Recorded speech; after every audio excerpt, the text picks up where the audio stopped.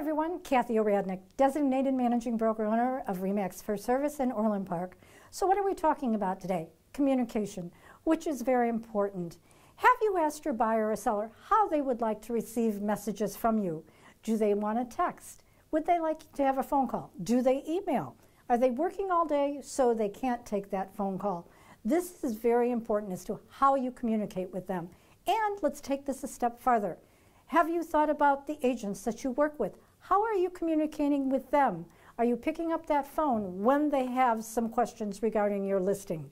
Communication is a big part of our business. This is what we need to do. We need to be kind to one another. Let's just answer that call.